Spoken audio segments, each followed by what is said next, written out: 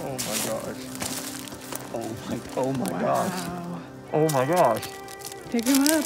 Hold on. Oh my gosh. Oh my gosh. Guys, welcome to July's episode. Right here where I'm standing is where the biggest buck of my hunting career fell last year, 184-inch deer. It was a really, really neat hunt. Biggest deer of my brother's hunting career. We got out of this exact same spot, a 204-inch, just giant deer. We killed a lot of really good bucks here, and the real reason behind that is because of the geographical lay of how this sits, and it's a really tight inside corner. And inside corners are what we're gonna cover in this episode. They're really, really unique. It's something to really look for, and it's something that can be really useful to you on your own hunting property.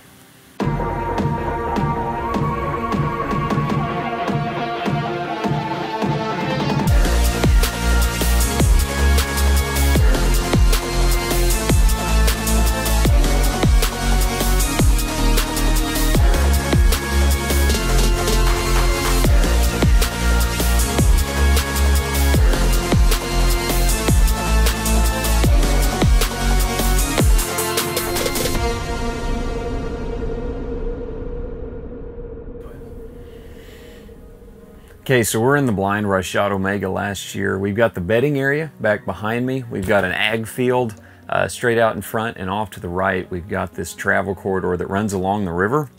So the reason I put the blind here, I put it almost right on the riverbank, so that deer can't go behind me. And I hunt this on a north wind so that my scent blows back across the river. And so what the deer do is when they bed back here off to the left, they transition down to this inside corner, this tight pinch point.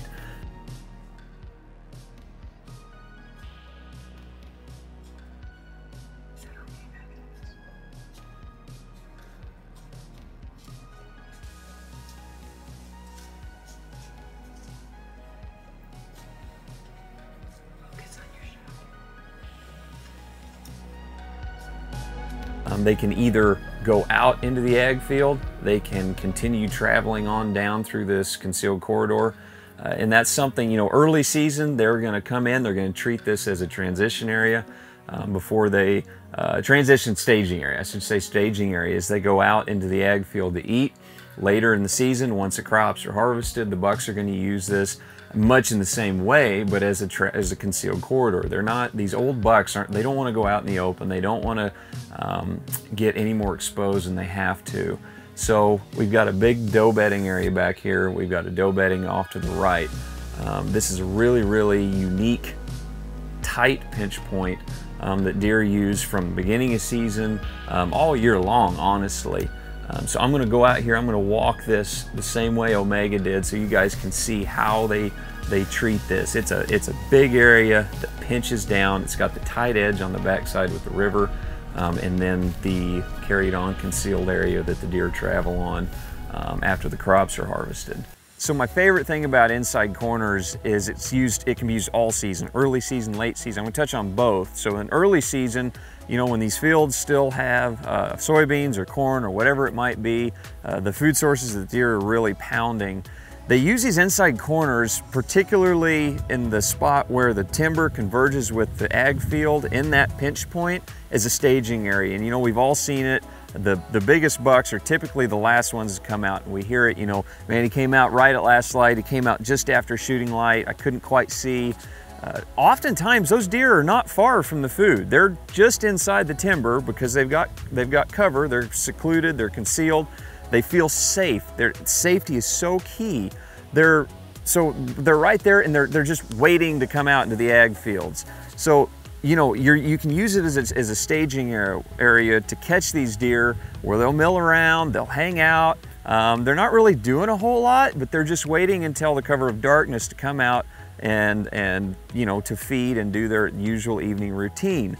Late season, it's going to be much the same as it was during early season if you have those, you know, the late season food, the grains that the deer need to keep the energy levels up and put fat back on. These bucks they're gonna keep much the same, hug these inside corners, use it as safety as they go out to hopefully, you know, your late season food. We came to this spot to really hone in on that because this has worked so well. we're going to take you guys and we're going to show you how to utilize a trail camera setup over a mineral site, because these areas are so highly traveled, and it's, you know, they're pinch points, they're areas that you use that have a lot of deer activity frequent through them. So that's what we're going to go into.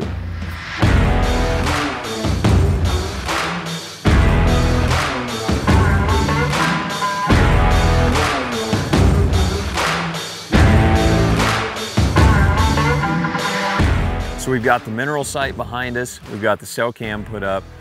This particular spot where this corner is at, and something that you guys, I highly recommend really looking at on aerial maps, is, you know, in the fall we oftentimes have a north wind. You know, it's cold days, predominantly a north wind.